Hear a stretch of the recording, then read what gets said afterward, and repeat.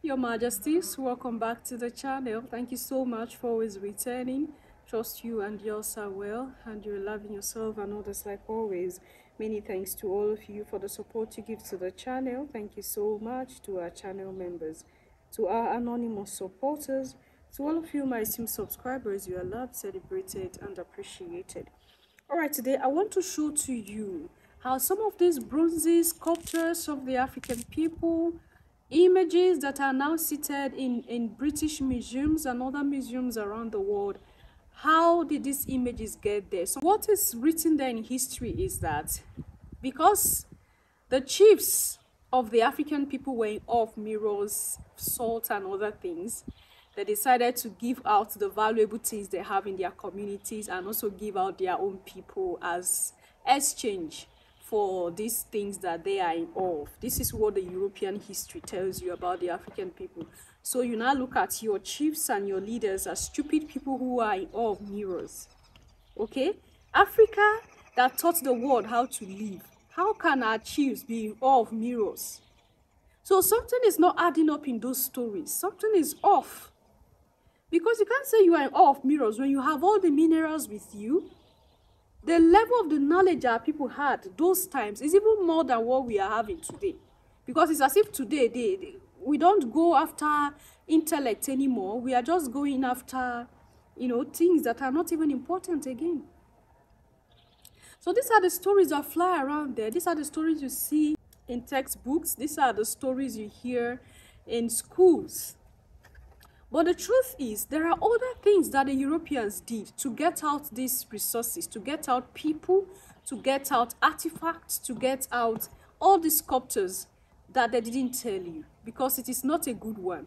They wouldn't want you to look at them as bad people. Okay? I'm going to show you a movie. I didn't know that Nigerians were interested in things like this. I was thinking they're only interested in acting some of the things they act in their Nollywood. But I was happy to see that Nigeria could put this together, because these are facts. These are things, these are our story. They put it together as a movie, as a film, and it's not going viral as it should. But I want to show you some part of it to clear your mind, or like to give you some knowledge about how most of the things in Africa were taken away. Now, it is not even going to speak good about the African people at all, because the love of money, again, like they say, is a root of evil. Because of money, some people were willing to sell ancient artifacts that belong to their ancestors, because they heard the Europeans call about millions of dollars. They are happy to give out this artifact to them. In short, they go into these shrines, they go into these houses where these artifacts are kept, and they go to steal this artifact and sell to these Europeans. This is how some of these artifacts end up in British Museum. Now, for a white man to be willing to pay huge amount, when I say huge amount of dollars, just for something that might seem not important, then you should ask yourself as the African man. They tell you that those things are idols. They tell you that, oh, your ancestors were worshipping idols. These things are idols. They are not good. But they are willing to pay thousands of dollars to just get one piece of that idol from you. And still, we don't want to understand this game as the African people. Something that is an idol. They tell you the Bible say you should not keep anything that is the image of Kiniko in your house. But this image of Kiniko, they are coming to give you thousands of dollars to get that image of Kiniko. And still, our people will not wise up to understand the game that Europe is playing against us. Alright, the story is just a rough one of how a Benin kingdom, an ancient Benin kingdom, their descendants, and a white man told somebody that if they get hold of any of the architectures, of the sculptures, of the so-called idol that they are interested in, and they are going to pay a huge amount of money for just a piece of whichever idols, I'm using that word idol because that's what they've told you that they're idols, of whichever piece of those idols they could get, they are willing to pay huge amounts of money. All right, and this message gradually spread and came to the ears of an in-law of one of the Benin chiefs. Okay, and one of these sculptors are in their home, in their possession, because of course their father is a chief, so they have one of these in their possession, which is as old as over 200 years old. It has been in the family possession for a long time, and this guy was ready because he fell from grace. He was so rich before, something happened, he lost all his money, and then he saw this as a good business for him to get back to his feet again. He persuaded the wife agreed and went in and stole these artifacts. Okay, so stealing this artifact was the beginning of a problem for all those who partook in the stealing. Those who were trying to steal this, you know, it developed into, it gave birth to other greed, because people got interested in it. Oh, so this little thing worth huge amount of money like this, people got interested. Some came to steal it from them, and those who stole it, calamities befell them, and at the end it happened that that artifact that they took away and moved around with it returned itself back to where it was taken away from. That is to say, our ancestors did not just give away these things like that. The Europeans devised means, cunning ways to take out these things from the continent of Africa. All right, let's watch these short clips and You work in the museum? I don't know. But my Oga talks him and it gets some kind. People rich people when they are abroad, we will buy. Yes, so now. Oh, I see.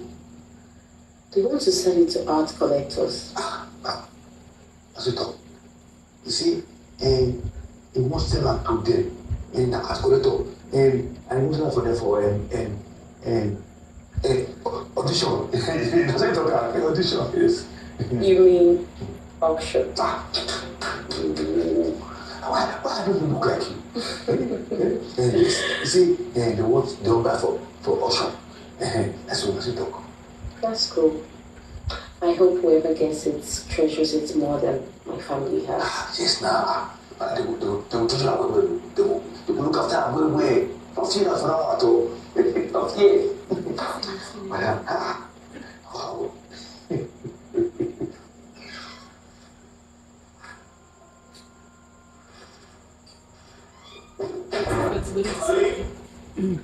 Yeah? Okay.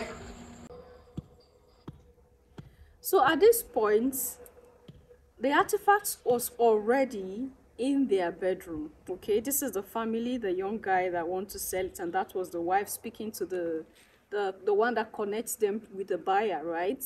So they dropped it by the wardrobe, and now he came in to pick the artifact. Lo and behold, it disappeared.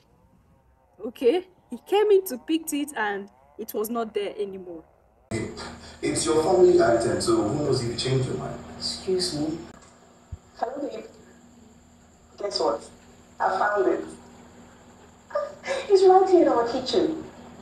I don't know how it got here. I just saw it now. Okay, alright. I'm going to keep it in the room so when you get back, you pick it up. Right? Okay, babe. See you. Bye. So what they have been looking for over the night, for some days in the house, had left the bedroom into the kitchen. And so she, discovering it in the kitchen, she is so joyful, and she called her husband that she found what they have been looking for. And it has been in the kitchen all the while. So how did it move from the bedroom to the kitchen? So it took itself from the bedroom to the kitchen. Why? Because this thing is trying to preserve itself. You understand? It's trying to preserve itself from being sold to the Europeans. It has been with my family for generations. My father actually told me that the ancestors hid this under a tree when the colonial masters stole the other artifacts. They preserved this one. No, you can't touch it. No, I don't want to touch them. Let's eat their life. But Jacob, please don't be ridiculous. Of course you can. This is nothing. This, alive? This is something we'll probably throw away when my dad is done leading his life and it's gone. It's nothing. I feel it's not to the woman. No, please, I'll go with you. You don't have to be scared. You go with me? Yeah. Hey, and they feel again. Please. There's nothing. Hey. Yeah. Wow. Okay. May I carry this way on that? Carry to my house. Then we'll come. He saw the effect through our window earlier today. Really? Yes. You see, the only thing these landlords care about is to take money. You're right, Nick. But if you come to think of it, he should be fumigating this compound regularly. Maybe you won't blame him. People will still rent this place, no matter how much of a big salary it is. So it happened that the landlord, the owner of the house, got to know about the situation and he got interested because the money was huge, right? The money, I think it was around 200 million naira. So the landlord got interested. Who would not want such amount of money? So he sent his wife into the house. She did everything. She couldn't take it. No, she did everything and then she couldn't take it out. Yeah, she put it in the sack and when she went into her room, it was empty. They sent their son into the house to come steal it. The boy succeeded in putting it into the sack as well. He went home. They were all happy thinking that it was the artifact that was in the sack. Lo and behold, when they opened the sack, it was a huge stone that was inside. Okay. And at the end, that same landlord went mad because he was doing everything to still procure this same artifact. He went mad. And the other man who was to serve as their connection, the middleman between them and the white man who was supposed to buy this artifact, is that they're having some complication in his stomach. All this was done so that this thing is not sold. And at the end of it all, it disappeared again. They did everything. They became so confused, became frustrated. At the end of the whole story, they went back to their father, like to tell their father that this is what they did. They were the ones that took the artifact. They want to sell it. And the father was shocked. Did you carry anything? It's inside. It's there in the room. And they went into the room where they took it from and they saw it seated there in the room. Your Majesty, they came and confessed that they wanted to sell it because they got someone, a white man, who wanted to buy it for a huge amount of money, and they were carried away by the amount. They want to put their life together again, and they felt like selling it. So the chief, their father, told them that this has been something that has been passed down from generations for over 200 years now in the family line. Is a heritage for the family. So there's no way it will go out and it will not come back. Wherever it goes to, it will come back into the house. So this is how some of the artifacts we still have in the motherland are still in the motherland. If you leave the white man, they would carry everything. It's just that there are things that are just beyond them. And also to tell you that our people, some of our people were also the ones, out of greed and love of money, sold some of these artifacts.